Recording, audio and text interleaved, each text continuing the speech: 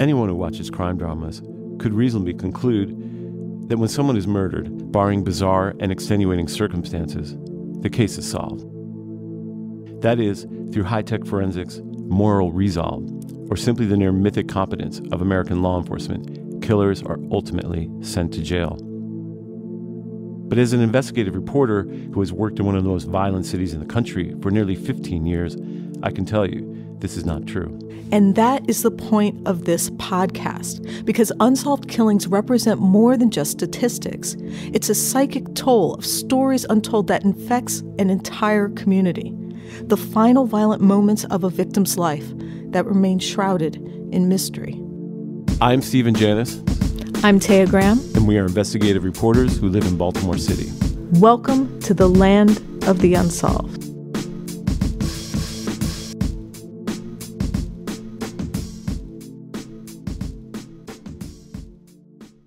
Hello, this is Taya Graham. Welcome back to the Land of the Unsolved, the podcast that explores both the evidence and the politics of unsolved murders in Baltimore and beyond.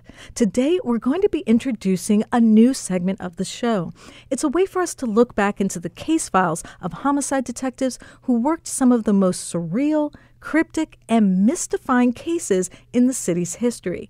Murder and mayhem that presaged the city's descent into one of the most violent communities in the country. In the middle of it all was former Baltimore homicide detective Lieutenant Stephen Tabeling. Tabeling was a lifelong cop who worked his way up into a supervisory role into Baltimore's homicide unit. During his tenure, he dealt with mass shooters, a murder that he solved without a body, and a madman who stormed into City Hall searching for the mayor and in the process shot several people. Throughout it all, Tabeling kept careful track of his case files and the evidence, a veritable treasure trove of documentation of the city's struggles with violence and the people and the places where it occurred. To bring these stories to light, Tabeling worked with my co-host Stephen Janis to turn these files into stories, a process that led the pair to write 2 books together, You Can't Stop Murder, Truths About Policing in Baltimore and Beyond, and The Book of Cop, a testament to policing that works. To talk about this, I'm joined by Stephen Janis. Stephen, thank you so much for joining me. Yeah, Tay, glad to be here. So can you just talk a little about the process of working through the case files and turning them into books? It's kind of amazing because we're so used to everything being so digitized today. But Stephen has piles and piles of old files straight from the homicide floor where he worked. He literally carried them home with him. So you see an unusual level of detail in the stuff that he has preserved. And he also preserved news clippings of those cases, so you get a sense of how the media was covering it. And also in the case we're reading today, he has transcripts of interviews with suspects, things I think that give you a much more broadly contextual understanding of these cases.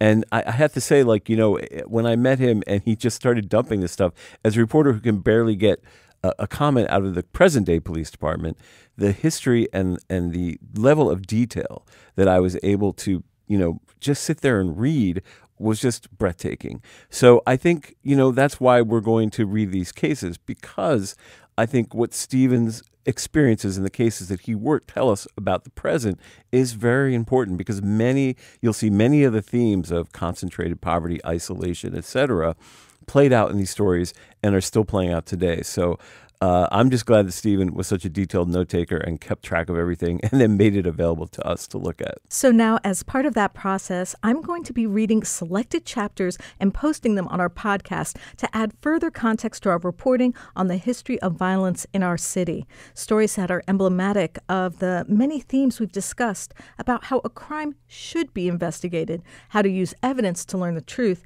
and how the politics of a city sometimes interferes with the work itself, preventing our ability to fully know the truth.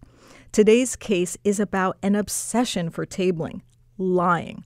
It's about a lie told in a coffee shop, no less, that started a massive statewide investigation into the murders of 2 young women. A case that explores Tabeling's theory of lying, how to spot it, why we do it, and what can happen when a lie spirals out of control.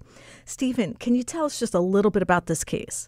Yeah, I mean, this case was amazing because there was some, notoriety about this case because I won't give it all away, but it involved a serial killer. But how this case ended up in Tabeling's lap and what he ended up investigating and how that investigation turned out, to me, was an exemplar of the politics of homicide, but also something about Stephen that is very interesting, because we would have detailed conversations. Because remember, and when you hear this case, Stephen was working as a cop before you had DNA, before you had all the so-called CSI technology. He simply had to rely on his wits and other things. So his take on human behavior is both deep and revelatory. And so in this case, he talks a lot about that, and a lot of the ideas that we discussed together, I sort of outlined. So it's more than just a story about a case. It's a story about the philosophy of an investigator and how much thought they put into how they approach a case and what they learn about human behavior in the process. So, before I start, if you want to read more from the Book of Cop, it's available on Amazon in both paperback and Kindle. And if you like our podcast and want to support it so we can investigate more cases, please consider buying it. And now, onto the story titled The Bigger the Lie, the Bigger the Mess, from the Book of Cop. And just a note, I will be providing these insights from the voice and perspective of Detective Tabeling.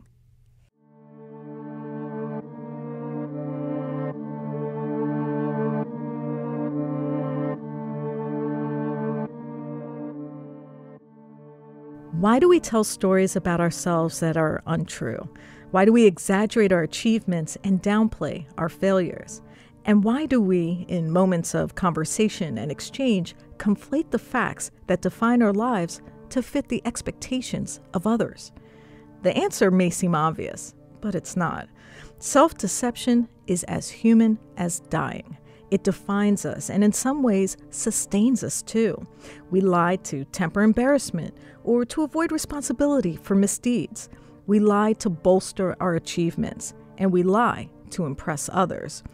It's a richly varied human trait, as natural as the stories of mayhem and violence that fill this book. And from this perspective, I have learned a simple lesson about lying, a rule that I have cited more than once but will repeat. The innocent act guilty, and the guilty act innocent. Not always, but quite often. It's an observation I cannot scientifically affirm, but certainly a behavior I have encountered during countless investigations. How do I know? Because I investigated a pretty big case, a murder investigation no less, based entirely on an inexplicable lie told by a cop. A single twisting of the truth that dragged both of us into the wake of a notorious murder case. A spectacular prevarication which put me in the unenviable position of having to beg my superiors not to charge a man with murder because of an offhand remark uttered over a hot coffee and a stale donut. And I assure you, I am not exaggerating. It was indeed a case that involved coffee, donuts, a hypnotist, a lie detector test, and a cop with a big mouth and a penchant for lying that would make Pinocchio's nose visible from space. Tragically, it was also an investigation that started with a horrible tragedy, the grisly murder of 2 young girls.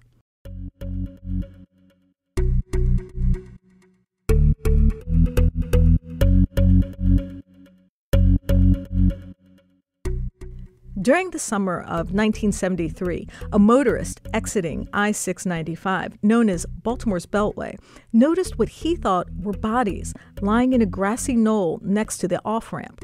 Soon, investigators were on the scene staring at the remains of 2 young teens, Peggy Pumpian and Kathleen Cook, both shot in the head, execution style.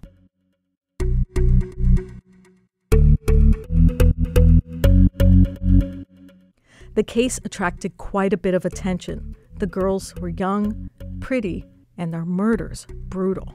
Their untimely deaths consumed the nightly newscasts and even garnered national attention.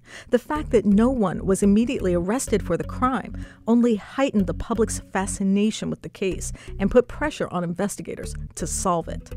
Which is where I came in. I was working in homicide at the time. The bodies were found in Baltimore County, so initially it seemed unlikely the case would end up on my desk. That is, until something bizarre happened. It was a phenomena I had become accustomed to. Simply put, over time, my career began to adhere to a casework version of Murphy's Law. If it's weird, odd, or simply outlandish, give it to Tabeling. I'm not sure why and when it started, but it seemed midway through my tenure as a homicide investigator. The crazier the case, the more likely the file folder would land on my desk. So when I got a call about a city cop who was under suspicion for being the so-called 695 killer, I wasn't skeptical, just a bit wary. The top brass wanted me to investigate, and once again, I was tasked with probing the possibility a police officer had committed an atrocious crime. And again, I was being thrown headfirst into the case without warning or a choice.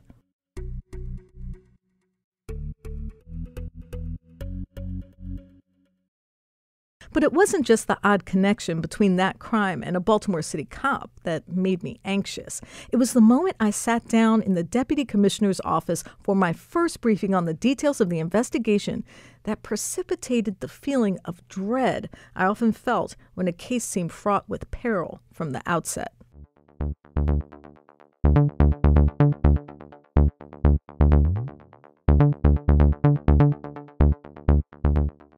The lead came from the state police, and there's no other way to write this than to write it. Upon a tip they received about a conversation between two men, a civilian and a city cop, in a donut shop. I'm not kidding.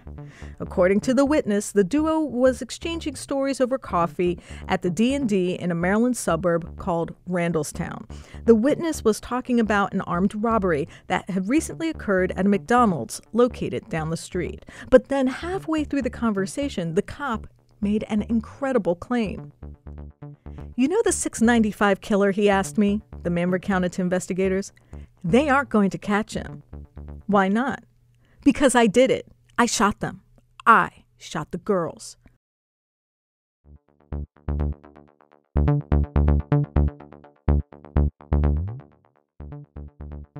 At first, the witness said he was incredulous. He thought the man was exaggerating. I said, "Nice joke. What else you got?"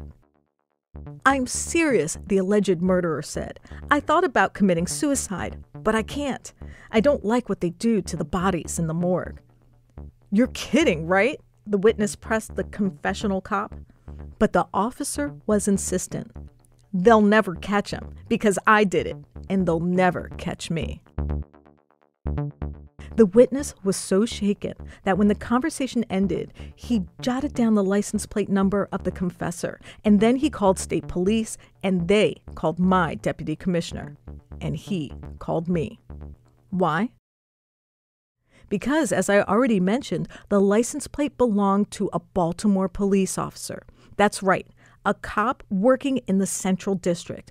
An unexceptional patrolman turned suspect in one of the most sensational murders in Maryland's history. And now, thanks to a donut shop confession, he was my problem. And as you can imagine, it was a dicey situation.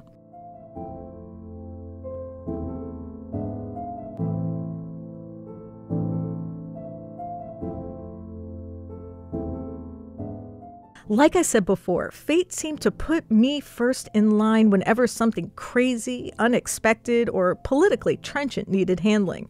Maybe I was the guy who wouldn't complain, or the cop who habitually kept his mouth shut. I'd like to think I was good at my job. But who knows? The deputy commissioner briefed me about the case in his office. The state police were anxious, he told me. They believed the alleged confession was a solid lead. The case had gone cold. There was public fear to consider. They wanted a suspect, and for now, they had one. A BPD cop. And the deputy commissioner was anxious too. I could always tell. The impassive stare as he delivered my orders with a steady, businesslike voice. It all belied nervousness, and of course his usual admonition when a case was particularly sensitive. "Don't screw this up, Tabeling." Thanks, I thought at the time. Just the vote of confidence I needed.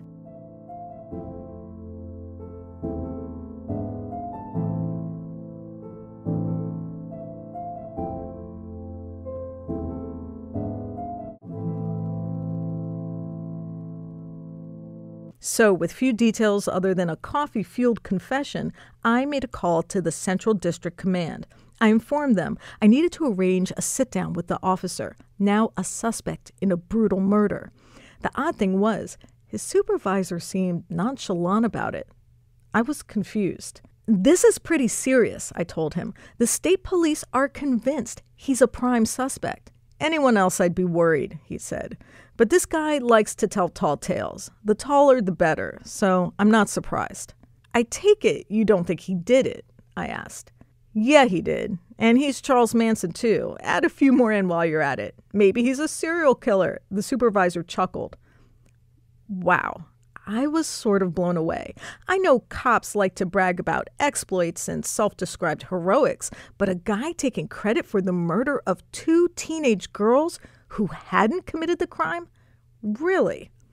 What was in it for him?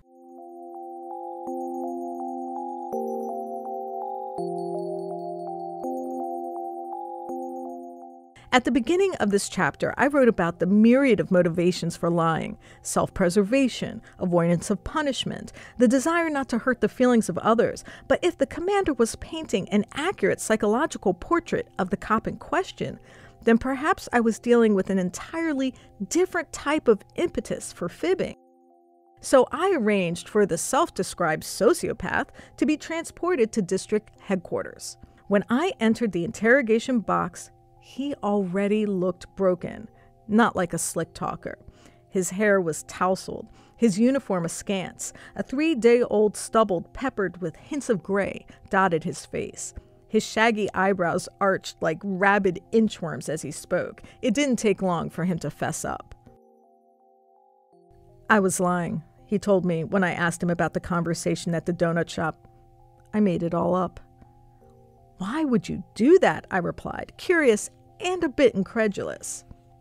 "Why would you confess to a murder you didn't commit?" "I don't know," he stammered. "We were just telling stories, and I got carried away." "Well, you're in a good deal of trouble," I countered. "The state police think you're the main suspect, and so does the deputy commissioner. And I think the reason they all believe you is for one very simple reason. You said you did it. Why would you do that?" "I don't know. I guess I always want to have the best story. He was telling some good stories, and I had to outdo him."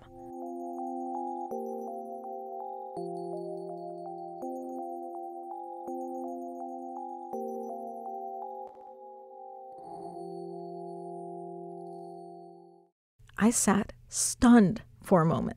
If what he said was true, I was in charge of a murder investigation prompted solely by the braggadocio of a cop telling bald-faced lies in a donut shop to win an impromptu game of liar's poker. A fraught battle of narrative one-upmanship that had spiraled into something completely wacky, but with possibly serious consequences. "Are you telling me you made all of this up?" I asked. I know, he stammered. "Sometimes I exaggerate a bit." "Well, this one was a whopper," I replied.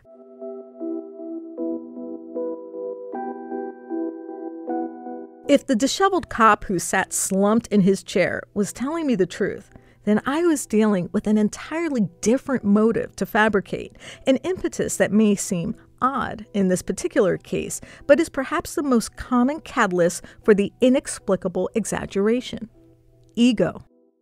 The all too familiar human imperative to brag, our seemingly insatiable need to embellish our accomplishments, both real and imagined, the hyperbolic impulse and wholly quixotic human behavior that prompts us to depict ourselves in the kindest light possible.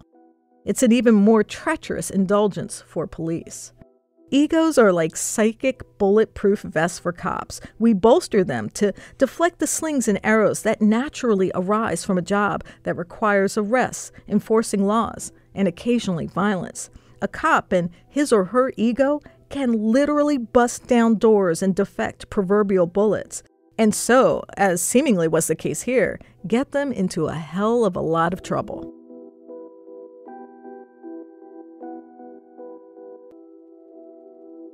Of course, at that moment, I also had to consider the possibility that he could be lying, that he was, despite his confession to the contrary, the murderer. Ironic, right?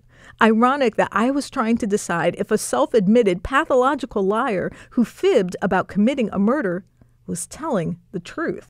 It was one of those absurd dilemmas that often arise during the utterly unpredictable process of policing. How to sort out the facts of a case based solely upon the statements of a suspect who treats the truth like a shot of liquor to be downed quickly but never tasted. At that point, I decided to stop the interrogation. I wanted to size him up, give him a chance to elaborate, so to speak. It's not a technique, just at that moment an instinctive gut reaction to his obvious character flaws. If he was conjuring tall tales, I wanted to see how he would respond under the pressure of silence. He didn't exactly cave, but he did open up a bit. After a couple minutes of me simply staring across the table, he offered to prove it. That is, provide evidence that he was lying about the murder, but telling the truth about the fact he was lying. Absurd. I'll take a lie detector test. Whatever you want, he said, running his hand through a thinning ball of hair that at the moment was standing nearly vertical. Whatever you want me to do, I'll do it. So I bit. Can we get hair samples and do a blood test? Yeah, like I said, anything you want. And what about your service weapon? We want it too. Whatever it takes. You're doing this willingly? Yeah, like I said, whatever it takes.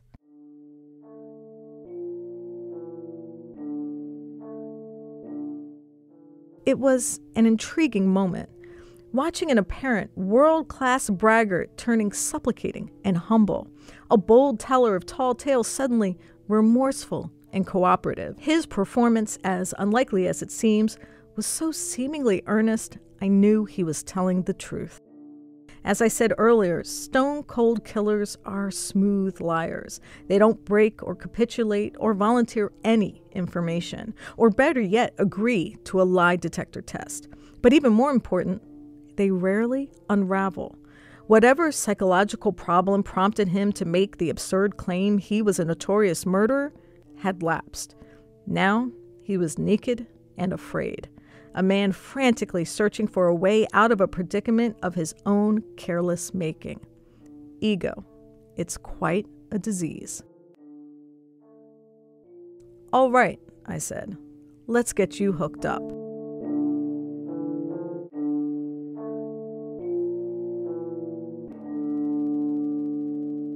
I already had a pretty good sense where this case was going. Nowhere. At that point, based on his statements, I was sitting across from a bad liar, not a killer. But the deputy commissioner had a different opinion, and so did the state police. And when the deputy commissioner wants a case investigated, you proceed even if you think it's a dead end. Which meant blood work first, ballistics tests, hair samples, and finally, a lie detector examination. The blood types matched. Blood found underneath one of the girl's fingertips was O positive, and the cop, unfortunately for him, was O positive too. That didn't help. Bear in mind, roughly 48% of the population is O positive, so it wasn't conclusive, but it did feed into the perception of the top brass that the now remorseful Central District cop was a legitimate suspect. The ballistics did not. His gun, although it was the same caliber, was not the weapon used to kill the girls. His hair samples came back negative as well, a batch of contradictory evidence that offered a glimmer of hope. I could prove he wasn't the guy, but not enough to convince my boss he wasn't.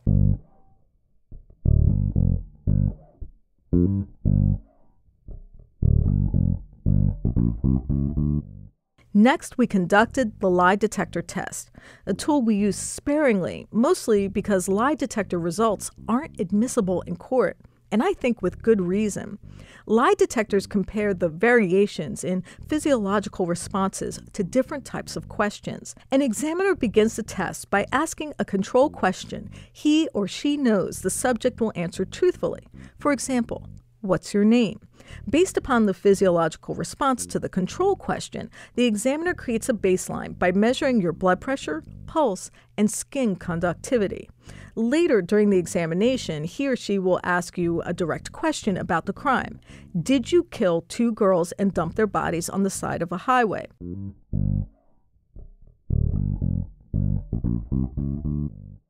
If the subject's physiological responses exhibit a pattern that diverges from the control question, then the theory is the subject is lying. The problem is that lying is an innate ability with varying capability. The capacity to lie is like many humans' talents in that respect. I've known many a hardened criminal who could beat a lie detector test. Some people just have nerves of steel. And conversely, I've known innocents who fail regardless of how innocent they are.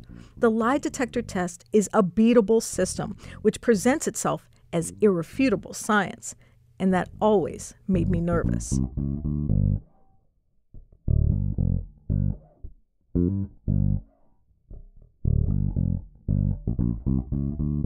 Still, like I said, we use it, if only to assess a suspect's willingness to be scrutinized. Anyone who voluntarily agrees to be tested, it stands to reason, has less to hide than someone who won't. Not always true, but mostly true.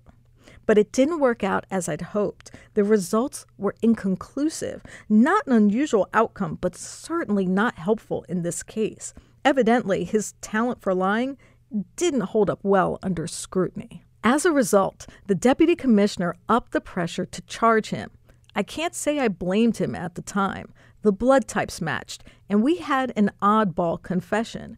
Even though I repeatedly told the police commissioner I thought the guy was innocent, he apparently didn't trust my conclusion. He wanted the case closed. So we came up with an idea. I know this sounds offbeat, but we were desperate. Don't get me wrong. I wasn't advocating for this guy. I wasn't his defense attorney. He made his own ugly bed. But what bothers me more than a stupid cop who can't shut his mouth is an investigator wasting time pursuing the wrong man. So we called a hypnotist.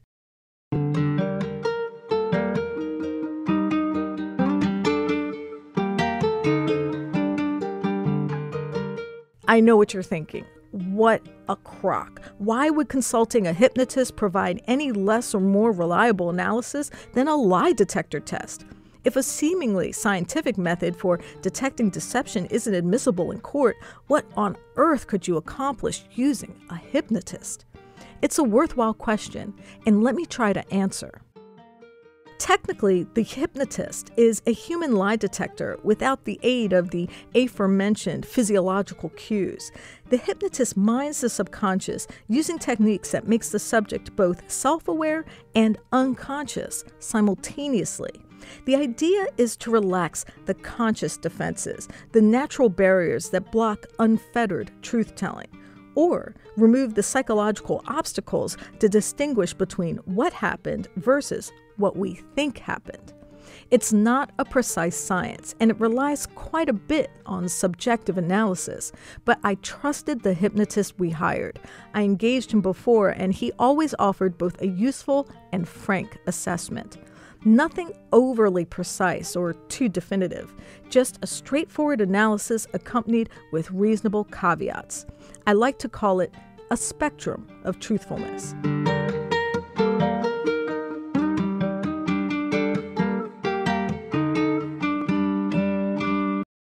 So I asked the increasingly desperate patrolman if he would try hypnosis. Like I already said, the upper echelon of both the BPD and the state police were breathing down my neck, and none of the evidence thus far had provided adequate proof to convince them he was anything but guilty. Hypnosis was the proverbial Hail Mary, not a total act of desperation, but an attempt to obtain an alternate perspective, an objective opinion that I could use to make my case that our befuddled cop was not a murdering nut job. Fortunately, he agreed. I was present during the hypnosis. It was standard practice for us to observe. I understand hypnosis isn't necessarily a mainstream policing technique, but you'd be surprised how many investigators turned to it during the 1970s. Remember, we didn't have DNA testing, for example, or many of the so-called CSI technologies. We had to find other ways to wrangle the truth. The cop was given a series of directions, cues accompanied by deep breathing and concentration exercises, along with simple commands associated with them. It wasn't like snap your fingers and stand up and walk. The session was conducted with a more nuanced set of directives, a methodical soothing of the natural defenses of the mind to open up the conscience and pave the way for unfettered recall.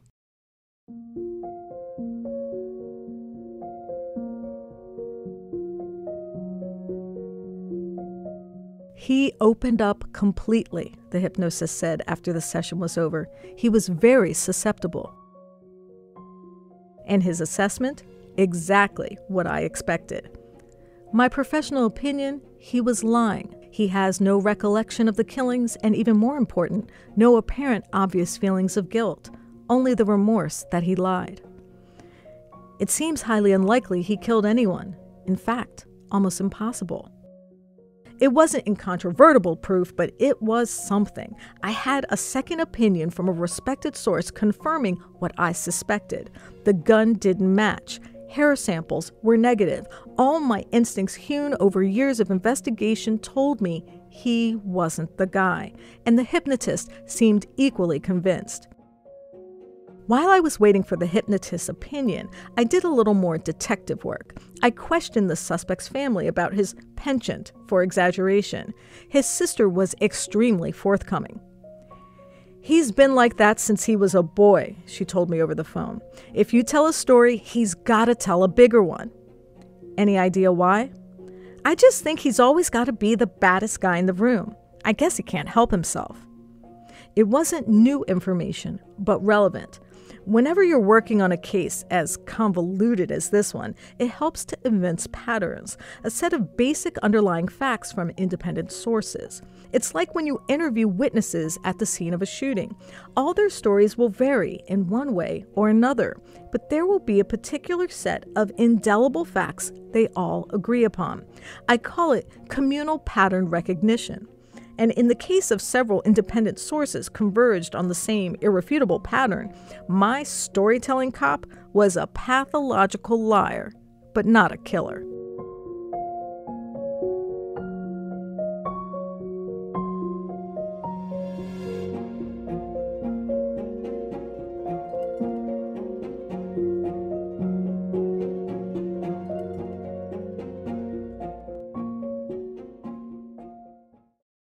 Unfortunately, my array of character witnesses and hypnosis didn't impress the deputy commissioner. I was summoned to his office for an update. He wanted the braggart charged, and at the very least, held in detention. "Sir, I don't think that's a good idea." "I'm not asking your opinion, Tabeling." "If I hold him, I'll have to charge him, and since I don't have enough evidence to charge him, we'll have to release him eventually." I explained to the deputy commissioner how bad that would look, how holding, charging, and then ultimately dropping the case against a cop formally accused of being the 695 killer would appear like we botched the investigation. Even if we had suspicions, there just wasn't enough evidence to prosecute a case in court. Despite his impromptu confession, there was scant evidence that we could bring to trial, and for all those reasons, I strongly advised against doing anything. "So just hold him then." "On what basis?" I asked. The deputy commissioner stared across his desk. He wasn't the type of man who appreciated pushback. It was clear he was taking heat from the state police, and he didn't want to come up empty-handed, particularly when we had a cop who already confessed to the crime. "I want you to hold him," he repeated. "I think that's a mistake." "I'll say it again. I'm not asking Tabeling." It was one of those no-win moments all too common in policing. My investigation had not produced the results command expected. And worse, I faced the unpleasant dilemma of having to defy a superior or do something I knew was simply wrong. I convinced the deputy commissioner to let me call the prosecutor who was handling the case. The idea was to check with him before we did anything. The truth is, if he didn't think the evidence warranted the charges, the case would be over before it began. Fortunately, the deputy commissioner reluctantly agreed. One thing people may or may not understand is that a cop can charge someone, but the prosecutor has the final say. In other words, I can do all the arresting I want, but the prosecutor can ultimately drop the case in court if he or she doesn't think it's up to snuff.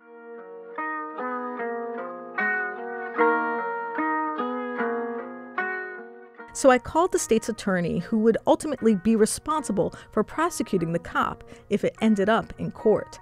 I reviewed the evidence with him. I recounted what I had and what I didn't. I provided him an overview of the hypnotist's opinion, the results of the lie detector tests, the blood work, ballistics, and hair analysis. "Steve, I don't think we have the makings of a case," he said after I finished. "We can't charge him." "I know, but the commissioner wants me to hold him." "On what basis?" "I don't know. I can't think of any good reason. Personally, I believe he's feeling the heat of the state police." "Let me talk to him," the prosecutor offered.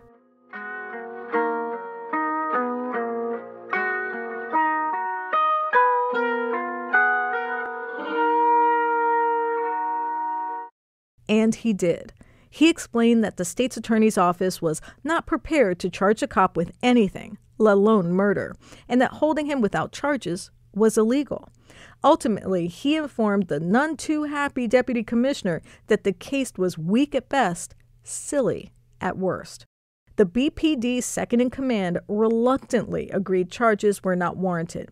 What could he do? The prosecutor had the final say. Thanks to that phone call, I didn't have to charge the cop with a single crime. It was a relief for me, and not the last time an able prosecutor in the state's attorney's office bailed me out of a sticky situation. I was, to say the least, grateful.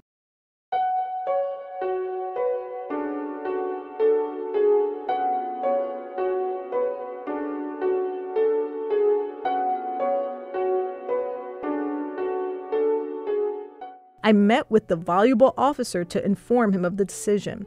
He was relieved, even a bit chastened. "Thanks," he professed. "Thanks for looking out." "Don't thank me," I replied. There simply was no evidence. But the case was far from over. Sadly, avoiding spurious charges didn't bring the murderer to justice. About a year later, I received a call from the state police. They'd arrested the killer of the two girls, and it was more bizarre, twisted, and sick than even I could imagine.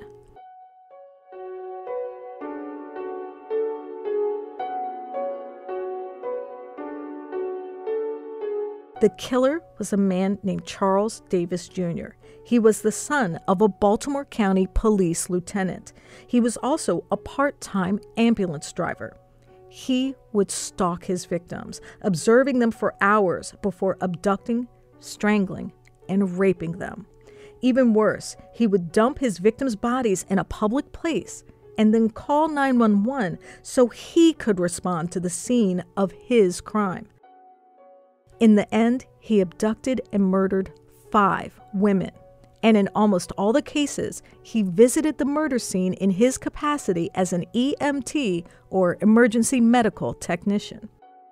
He was caught after a state trooper pulled him over for driving with stolen tags.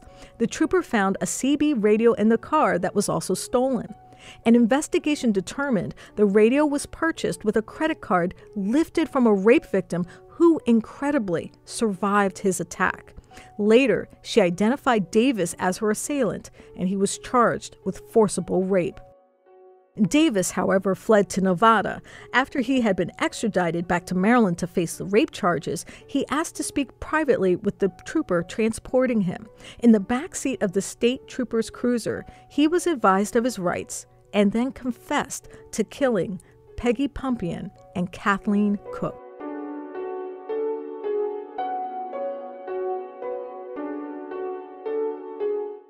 The arrest provided little consolation for me. I was relieved that we had not put the wrong man behind bars. Even if he was a cop who couldn't tell the truth, he didn't deserve to be charged for a crime he didn't commit. As for the deputy commissioner, he never said a word about it. But the simple fact remains that all of it was a horrible tragedy. Beyond my personal relief that we hadn't blown a major investigation, there were 5 families who had lost loved ones, victims who died the worst sort of sudden and violent death, and a complete sicko and deranged personality who had masqueraded as a first responder while terrorizing our state for months. Still, I think this case taught me a lesson that still applies to my work today. Lying is not a behavioral trait that can be whittled down into an exact science. It's a creative art as unpredictable and unwieldy as any other human predilection, a capability we all possess, but like other talents, exercise with varying degrees of ability. And most important, a behavior that comes with all the diverse array of capacities and capabilities that make human beings so interesting and so dangerous.